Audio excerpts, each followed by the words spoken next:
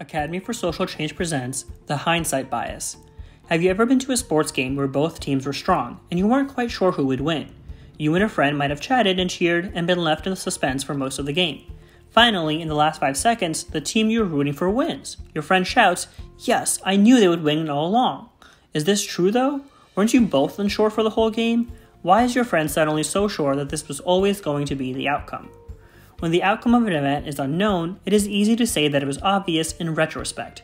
When your friend found out that your team won, they became convinced that they knew victory was guaranteed, even though they were uncertain, just like you. Hindsight bias is the tendency to overestimate the accuracy of one's prediction after learning the outcome of an event. A doctoral student at the Hebrew University of Jerusalem named Baruch Fishoff was the first one to document the concept of hindsight bias. In a study in 1975, Fishoff presented 5 groups of people with a bit of background information about a small conflict between British and Nepalese soldiers from 1814. After they read the informative paragraph about the event, he gave each of the 4 groups a different outcome. The outcomes were things like British victory and military stalemate with a peace settlement. The 5th group did not have an outcome at the end of their informative paragraph. Finally, Fishoff had all the participants predict the likelihood of all 4 results. He found that people in the groups who were given a known outcome were more likely to see that specific outcome as obvious. Further experimentation supported the concept of hindsight bias. One study conducted in 1993 by Dorothy Dietrich and Matthew Olson demonstrated that people's confidence in their ability to predict election results is consistent with the idea of hindsight bias. Additionally, in a study conducted in 2012, researchers Colin Kammerer and Shinzuke Shimojo found that participants exhibited hindsight bias when they were asked to judge other participants' ability to identify humans in blurry pictures. Hindsight bias often increases people's confidence in their predictions to the point where they become overconfident.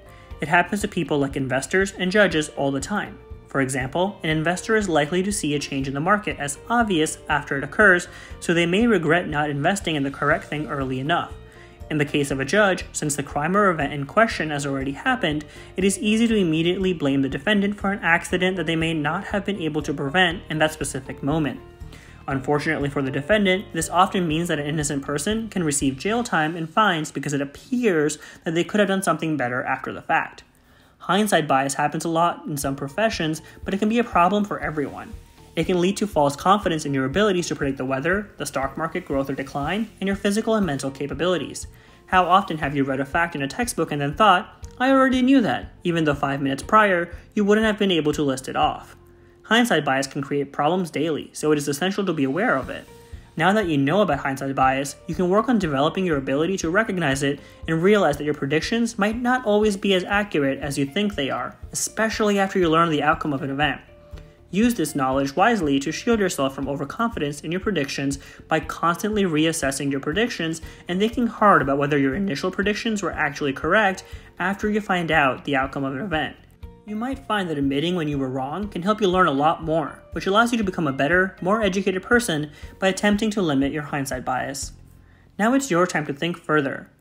Can you think of any other ways to test hindsight bias?